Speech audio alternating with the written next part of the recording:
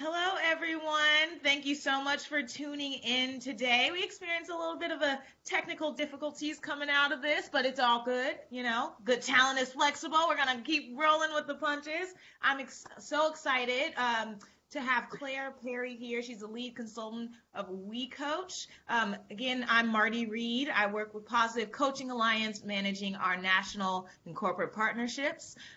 Claire has actually been working in sport for good, particularly in trauma-informed sports, for almost 10 years now. And she's also a basketball coach, a mom, former collegiate basketball player at Cornell University. So we're so excited to have Claire with us today. How are you, Claire? I'm great, Marty. How are you? Can you hear me okay? I can hear you great. Can you hear me? Yes, yes, Awesome. absolutely. I would love to just start off if you can give us a quick background on We Coach and Sure. what is trauma-informed coaching? Yeah.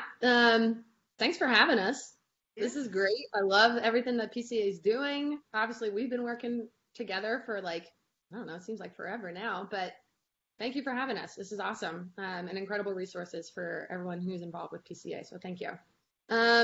We Coach has been around for almost 2 years now, and we work with programs, teams, corporations like Nike on how to build out their sport for good programs. And if they don't have one, we'll help you build out that as well. Specifically, the two main things that we do is provide coach training specific on trauma-informed coaching. Oftentimes you'll hear trauma-informed or trauma-sensitive. Sometimes we'll say healing-centered, brain-aware. So there's a lot of different terms being thrown around, and we can go through those. But trauma-informed coaching and designing programs to be trauma-informed as well. So trauma-informed, what does that mean? So trauma-informed coaching or trauma-informed programming is in the least sciencey way, because I'm not actually a science person. I'm just like a huge nerd and love learning. And we could talk about the brain. It's just like an empathetic way to coach, and leveraging what we know about the power of sport, power of physical activity, and the power of relationships to help kids who have been dealing with a lot of stress in their lives, either as individuals or within their community and their families, and understanding what that stress does to kids and their behaviors. It actually changes the brain. So I think it's like, how do we just treat our kids as humans and see that they have stories and contexts, and understanding that maybe what they're exhibiting in their behaviors is as a result of something completely unrelated to you. They're not trying to ruin your day. So we do a lot of breaking down the brain, and then we're just really like talking about how physical activity is awesome. It lights up the part of the brain that we want for learning and creative thinking and understanding what they're doing, just versus just doing it to do it. And coupling that with a caring adult, because we know that caring adults are protective, are healing. So what better place to help kids feel safe, feel like they're competent in something, than with a coach who is then trauma informed and brain aware. Wow, that's How so was good. that? I love how you mentioned having a caring adult, someone that truly cares about kids. And as coaches, we want to make sure kids understand that we do care about them. I think that's something that Yeah. we have in common at Positive Coaching Alliance. We really want to help coaches take advantage of their influential platform to really impact the lives of the athletes that they are coaching. Now, when Yeah. an athlete or when a child is going through a lot of stress, what's Yeah. actually going on in their head in that moment, and how does it manifest into certain behaviors? Like, is there anything that coaches or parents can recognize and say, oh, you must be going through a lot of stress? Totally. So you're gonna have to follow along with me, but we're gonna do a brain map. All Okay. right. So we're gonna use our hand, and then this is our brain, everybody. This is how we do it at We Coach. Thank you to Megan Bartlett, our founder, who has done just like an incredible job of taking all this brain science and translating it into the sport and coaching world. So the brain, this is our brain stem that goes like Yeah. this, right? This is where all of our regulatory stuff happens. So like things that you shouldn't have to think about: breathing, swallowing, blinking, things that are happening when you're a baby. Like this is what's developing. The brain goes from the bottom up. All right. And then, so this is the brain stem. This is the emotional part of the brain. This is where all the stress lives, right? Like all the fight, flight, freeze, all the feelings of like love. And if you think about it, this is where we are as an infant, and this is where we are, like Leo, my son's age, he's 7 all the way until like 18. If you think about what kids are doing at that point, are they like super emotional and not really thinking through part of their brain? They're living in this part of their brain, the limbic system. And what lives there is the amygdala. It's like our little submarine sonar being like, where's our threat? Where's the fear? And it's constantly looking for that. And then as we get older, and what we really want to develop in our kids is this part of our brain, and that's the frontal cortex. And that's what makes us human. That's what makes us unique. That's where all of our creative thinking happens, the thinking about the thinking. That's where we want all of our kids to be. Unfortunately, what happens is when our stress response goes off, for anyone, we're not at our best selves, right? So like when we're super stressed and technology is not our friend, right? What happens to our bodies? Like what just happened? Like, are we super calm and everything, or what's like physically happening to our bodies? Right. Heart goes up, we're sweating. Heart rate increases. Maybe our palms start to sweat a little bit. We start sweating. I'm like, it's not even hot in here, and I'm sweating. Yeah. Right. And I'd imagine you could then solve like cancer and COVID-19 right now that you're super stressed and your heart rate is up and you're like at your best self, right? Right. Really? No, right? So instead we have like that short fuse, right? Or we're actually, if you think about the brain, this part of the brain, the frontal cortex, where you need to like think through what's happening, is actually shut down. So you aren't able to operate at the same time. Yeah. So what happens is your brain is wired to protect your body. So that fight, flight, freeze is going off to be like, fight off that saber-toothed tiger, right? You don't need to be thinking about the meaning of life right now. You need to be thinking about, do I need to fight this person? Do I need to protect my family? Do I need to hide? And so all of the power then just focuses on that, which is actually what you want in that moment.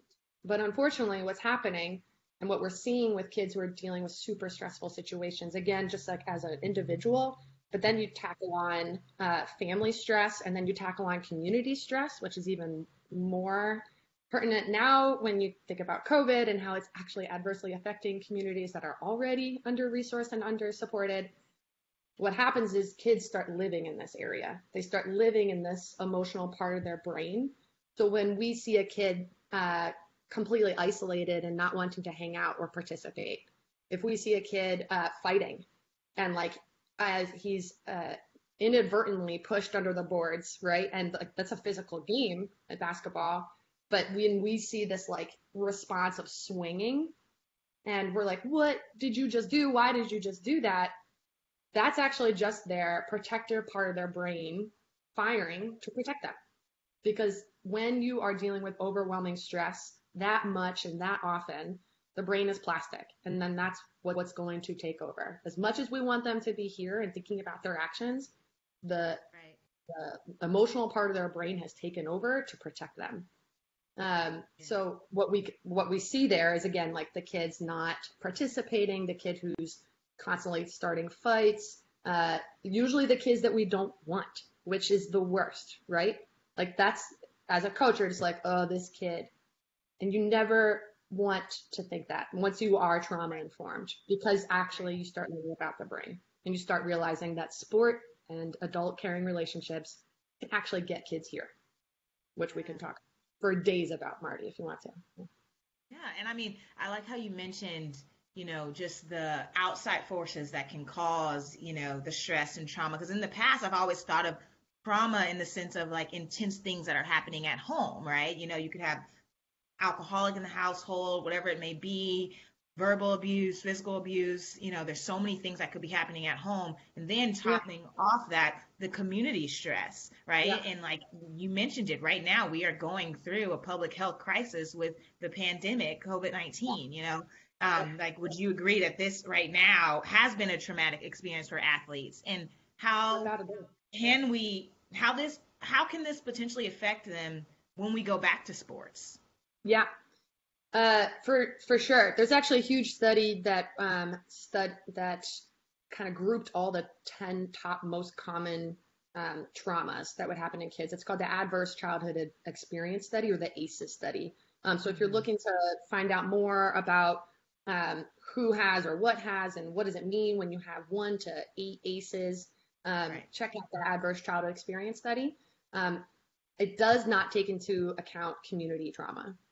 So the study found that um, more often people are dealing with super stressful situations than we thought. We thought it was just like a certain particular Right. population, Right. not us. And actually, we are. Like every single one of us almost has been dealing with some sort of stressor, just like you said, bullying, verbal abuse, emotional abuse. Um, and that is a public health issue that the ACEs study found. More people are dealing with trauma than we thought. Yeah. What makes it more of a social justice issue, unfortunately, is that you'll find a higher prevalence of ACEs in communities that are already dealing again with under-resourced situations and under-supported situations. And again, talking about COVID, you'll see the same exact thing when you look down, you look at the zip codes and you look at the demographics of those who are impacted in the worst way, are dying. It's the same population that are actually having to deal with already stressful individual and community stresses. They have a high number of ACEs. So when you think about that, Dr. Perry, we'll send out those links because he's incredible. He's from the Child Trauma Academy. He wrote this book called The Boy Who Was Raised as a Dog. Sorry, he wrote this book that was The Boy Who Was Yeah. Raised as a Dog. Everybody should read it. Oh yeah. Um, Very good book. he said, it's incredible. He said that, yes, there are things that we need to worry about now, and sport is definitely one of them. What we really need to also just keep in mind is those who were already on the fringe.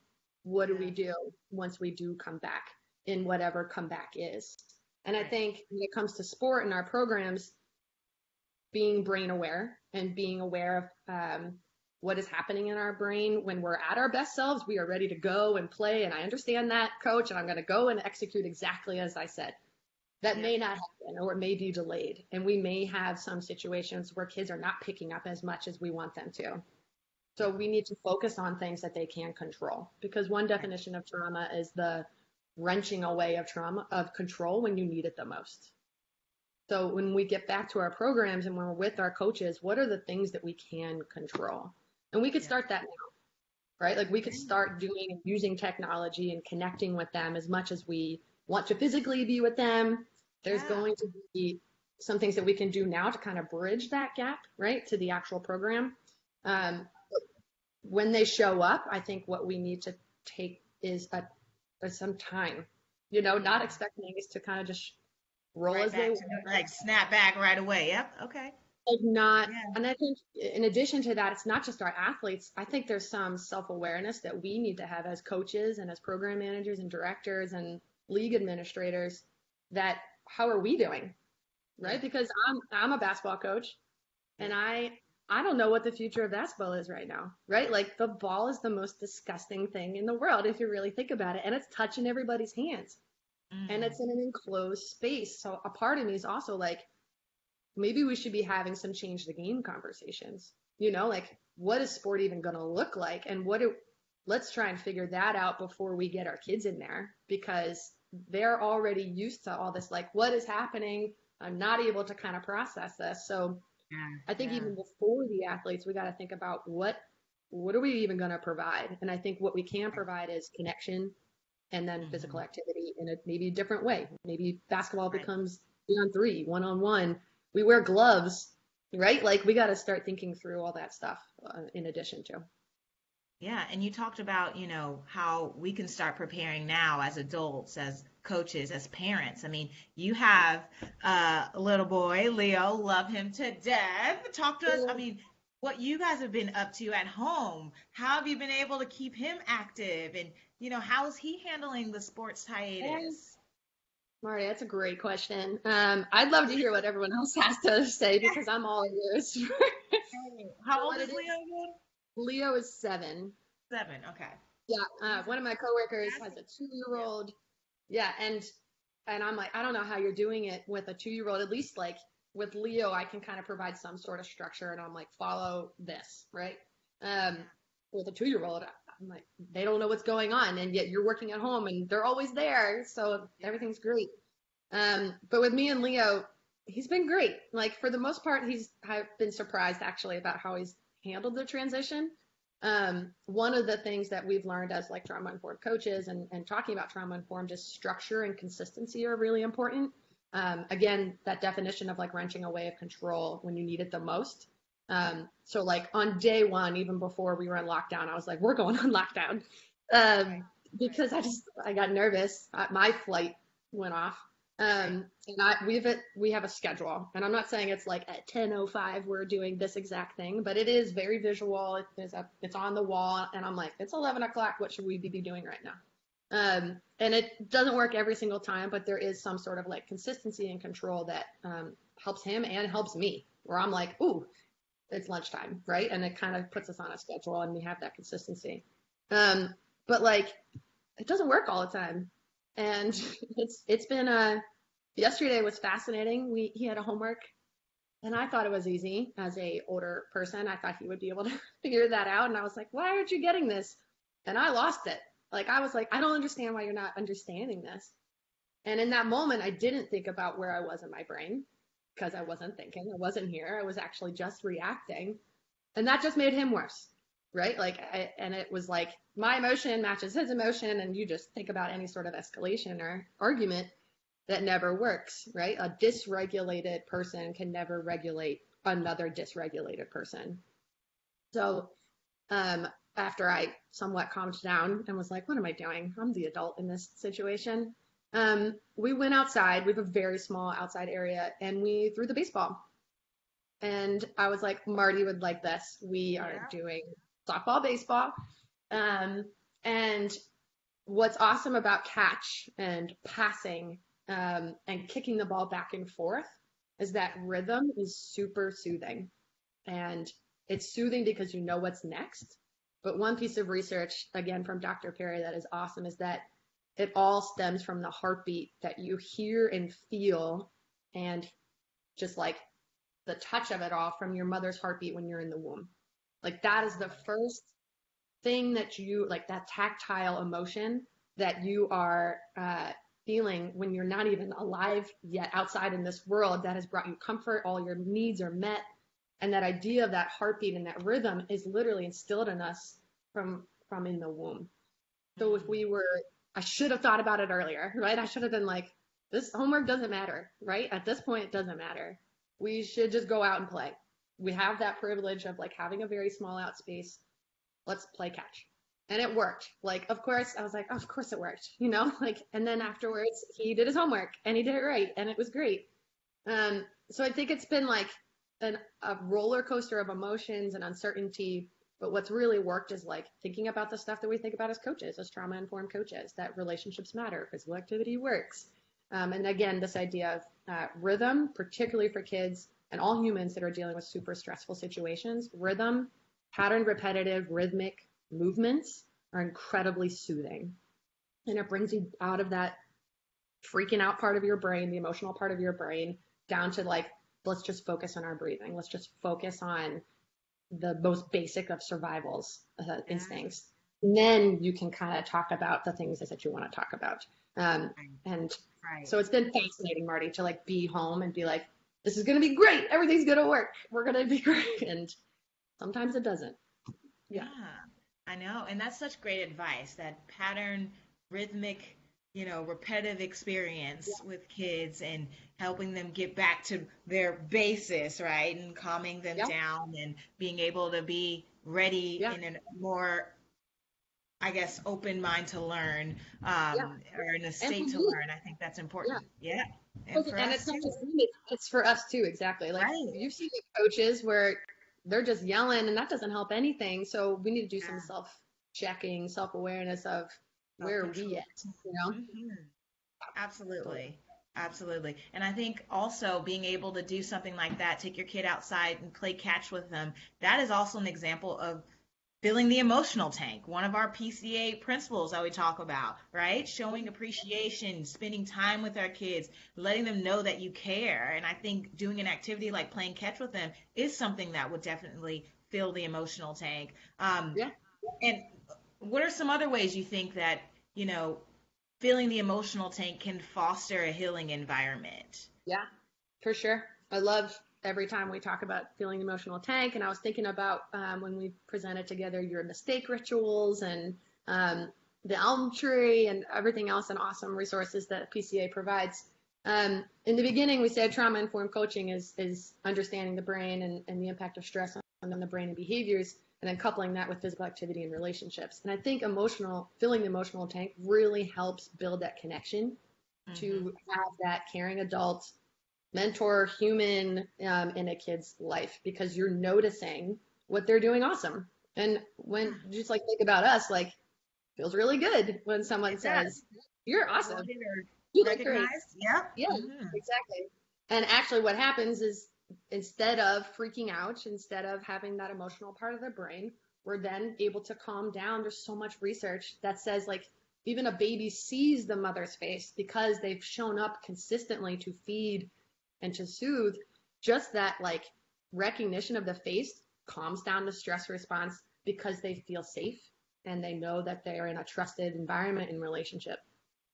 So I love thinking about the emotional tank because it's easy. Celebrate your humans. Celebrate like the little things that they do. Give a high five, but also like be specific with the praise. Be like, I saw you grab and push back, really do a really good box out and grab that rebound. That's called persistence, all right? Or that's called tenacity. And if you put a word to it and you're specific to it, then they're like, oh, that wasn't just luck, or, you know, like I did that. And then as a coach's job, you'd be like, yeah, where else can you be persistent in life and have that same successful outcome? And that's when you get that like crossover with life skills. I'm going to be persistent in the classroom. It will pay off because I will then get good grades. So I love specific praise. And one of my favorite things that I've been doing for a little bit, and I steal everything, is praise the bench and praise the field, teach the bench. Ooh. Praise the field, teach the Praise bench. the field, teach the bench. All right. When you're playing, you don't want to know that you bricked the shot. Yeah, I know. I just bricked the shot. Thank you for telling me. I feel great. Right. Yeah. I've had that person, that coach. So instead, just be like, this is where like the mistake ritual I think comes in. It's like, I see you. It's all good. Let's move on. And then they know that when they come out, like we'll talk about it. But I talk to my bench non-stop. I'm like, what did you just see out there? What could have gone differently? How do y'all feel about what's happening out there? Because they're there. That keeps them attentive, that keeps them connected, and they're in a position to actually respond because they're not the ones who just messed up and they're ready to go, you know? So I love that one where it's like, praise the field, teach the bench. My girls are like, what did coach say? This is great advice. I mean, it's so important that, these concepts may seem so simple or so easy, but we do have to take a proactive approach when it comes to this. We have to be intentional about the specific praise, and these tools that we're providing and talking to coaches about so they remember how to do this in those moments, right? And parents as well. What are some other specific tools that coaches can use to be a trauma-informed coach? Where can we point them? Where can we? Yeah. I think there are a lot of resources, and thank you again for providing this platform that we can provide afterwards to learn more about the brain. And I know I'm not a science person. I actually don't like science, never did as a kid. But now as a coach and something to apply it to, just like anyone, you'll understand it better, right? Because it's like, oh, and then you go out into the field and you try it out. So really just learning a little bit more about the brain, and Dr. Perry does a really good job of this if you just want to watch the links, to just talk about the brain and what happens when it's under stress. And when you become brain aware, you really do become more empathetic, and you take a breath and you understand that what they're doing maybe it's skill, not will. Maybe they actually just don't know how to listen right now. Just like we would not assume that we know how every single kid knows how to throw. Maybe some kids don't know how to listen. So we need to take a breath potentially and respond versus react, and know that there are contexts to all of our kids. They're tiny humans, just like us. Connection, again, that caring adult relationship, finding ways to connect, particularly now to bridge the gap until we get back to programs. using technology, checking in, having like a buddy system. If you're sending out weekly workouts, then have them kind of like be accountability buddies to each other. So building those connections, not only just between you and the kids, but between themselves, because that's what we really want, right? Is like lifelong friends. So building those connections now, and again, being there for them. I think connecting and moving together with the kids when they're back, or providing examples now. So jump roping, kicking against the wall, having catch, anything that is repetitive and patterned, particularly with another person. Those two things are exactly what is trauma-informed coaching. It's physical activity with a caring adult. So coming up with ways to kind of increase physical activity throughout the day, whether it's in the house. We came up with like a math obstacle where he had to solve 3 equations, and in between he had to do like certain push-ups, and then we timed it, and then the next hour he was like, all right, can we get it better, like a little bit faster? And we know that physical activity is amazing. It lights up the part of the brain that we want, but it also improves learning, right? Like we don't like sitting. That's why we're coaching. That's why we played so much.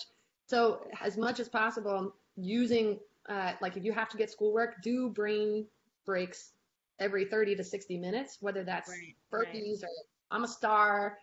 But like it's important, and it actually will help kids improve behavior and educational outcomes. And that consistency factor, again, the wrenching away of control when you need it the most.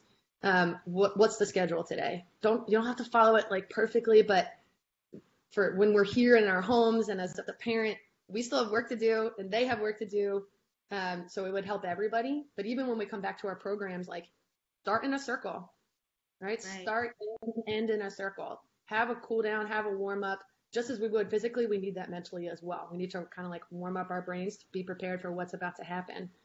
So that consistency is super important. And that's where you check in and you ask how everyone's doing. And you could do like a 1 to 5, 1, I'm not awesome, 5, I'm awesome, I'm great. And that can kind of like help you figure out what you're about to do for practice. But that consistency is also super important. This has been so amazing. We're going to wrap up pretty soon because I know we don't have that much time, but honestly, I really appreciate you coming on here and sharing these tangible resources and tools that coaches and parents can implement right away. I think when a lot of people hear trauma-informed coaching, there might be a misconception or an intimidation where they think that they need to dive into the trauma that kids are going through, right? You've shown that they don't actually have to do that. It's not about diving into the exact trauma that kids are going through, because coaches aren't really equipped or qualified, professionals to dive into the trauma, right? So actually sharing these resources and tools and specific, tangible things that they can actually do to help, I think is so important, and actually relieves my stress when I'm thinking about helping someone who's going through stress. I hope it was. I hope it was helpful. You're totally right, Marty. It's behavior tells a story, and that only if you only go from there, right? That you don't need to know more. You just need to know that something's up, and that stems from having a connection and a relationship and knowing their baseline, and be like, oh, usually this person's at a 4, and today they're coming in at a 1, right? And that's where that caring adult relationship comes in and connection comes in. But you don't need to know exactly what's happening. You just need to know that something's up. Right. It's different and changed. Yeah, for sure. Okay. We could provide more tools, and we could talk for days. And I know. We can keep this going. It's so good. Such good information. We're going to link specific resources that you talked about throughout this interview in the comment section for people to tap into. And even if they want to leave some questions in the comments, I know we're posting this as a recording, so we're actually able to engage live with the audience. But if they do have questions, you guys feel free to leave some questions in their comments. I hope everyone is getting some awesome information out of this, as I have. So I really appreciate you, Claire, for joining us today. And, sharing your wisdom and expertise. This has been amazing. Hey, everyone's doing their best. I'm also wanting to learn and continue these conversations and just be vulnerable at this point. No one knows every single answer. So I'd love to learn more from everybody and how we're all going to get through this together. So thank you for having us. And I can't wait for more conversations to happen. Absolutely. Thank you so much. Again, this has been Marty Reed with Positive Coaching Alliance, joined by Claire Perry with We Coach. And we really appreciate the time that everyone's taken to watch this and really learn. And we'll be back with more resources throughout this time. So thank you, everyone, and have a great day. See ya. See ya.